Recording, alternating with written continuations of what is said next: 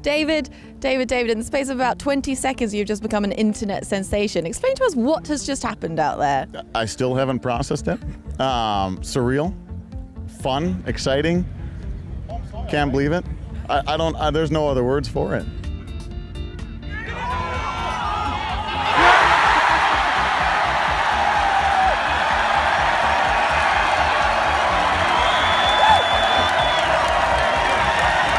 Let's just get this right. You were heckling Stenson out on the course, and as a result, what happened?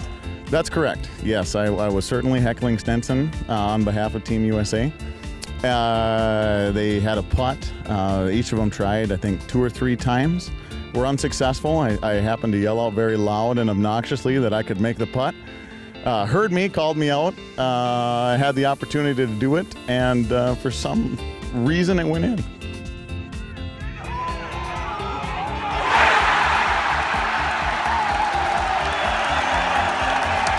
Actually, I didn't register what I was doing until I was standing over the putt, and then I almost fainted. But other than that, I just went about it normally, I guess, as you could say on a golf course. But since then, I've had plenty of time to register, and still shocked that it happened, to be completely honest. What exactly was he saying to you off the edge of the green to make him get you on there?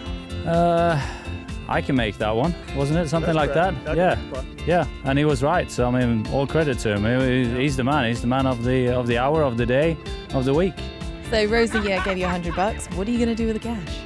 Nothing. I am going to frame it in a unbelievably expensive frame, put it in my office, and never spend it and never forget this moment.